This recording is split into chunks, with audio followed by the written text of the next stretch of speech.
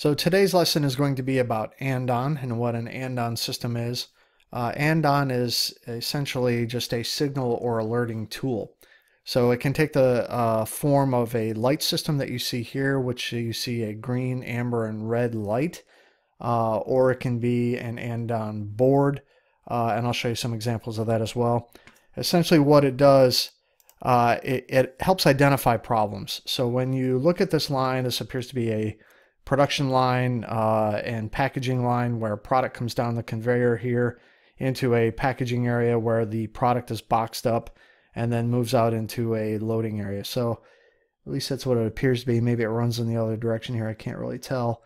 But the product is then palletized and then moved on. Well, you can see if you look closely, there are some Andon signals all around here, and we'll highlight those. But what the Andon system does, it helps identify problems, tells you about the health of the line. In this case, if it's a green light, it means it's running well, it's healthy, there's no problems on the line.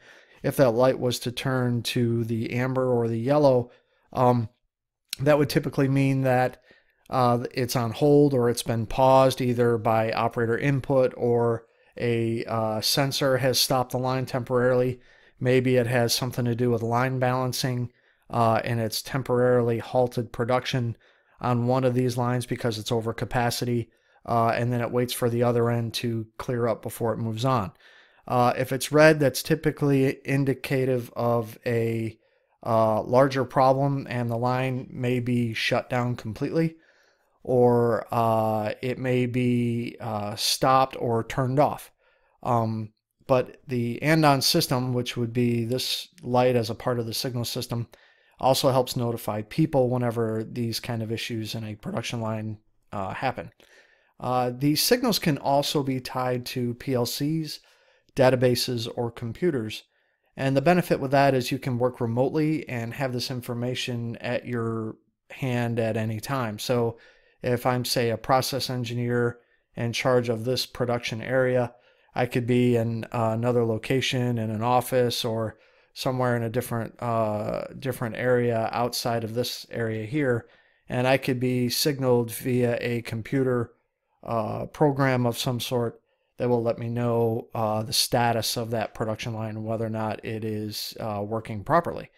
To show you a little bit closer, in this case here, these Andon lights, I've circled them here, highlighted in the red circles. These are just a few of the Andon signals that you see built into this line.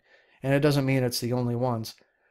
Andons are actually a term referring to a system to notify people. So the idea is to incorporate these signal lights into a workstation that could potentially have a problem. Another way to look at this is via an Andon board. And I've got some examples here just from doing a simple Google search, and we'll slide that over so you can see it. But in this case here, these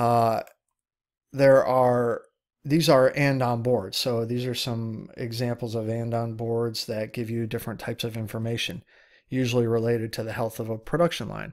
So if we look at this one here real quick, we see that the shift target is 625 units, whatever that unit is, whatever it is that they're building. 6-2 shift has 654, 2 to 10 shift has 629, and 10 to 6 shift has 593. So you can see that the first one and the second one here have hit their targets going above the shift target. But there's been a problem on the 10 to 6 shift. I'm assuming this is time, probably 10 p.m. to 6 a.m. shift, showing that on that, what I've referred to as third shift or night shift, that would be 593 pieces, and for some reason they were unable to hit their total target. So this is an indication for management to say, okay, we've got a problem on our third shift. Something happened the night before, and that is what can trigger the questions that need to be asked to find out how to fix that problem, whatever it may be. Another indicator here, this is another type of Andon system just showing line 1 running, line 2 jammed, line 3 running, line 4 needs material. So it's just a different way of showing the same information based on the health of the line.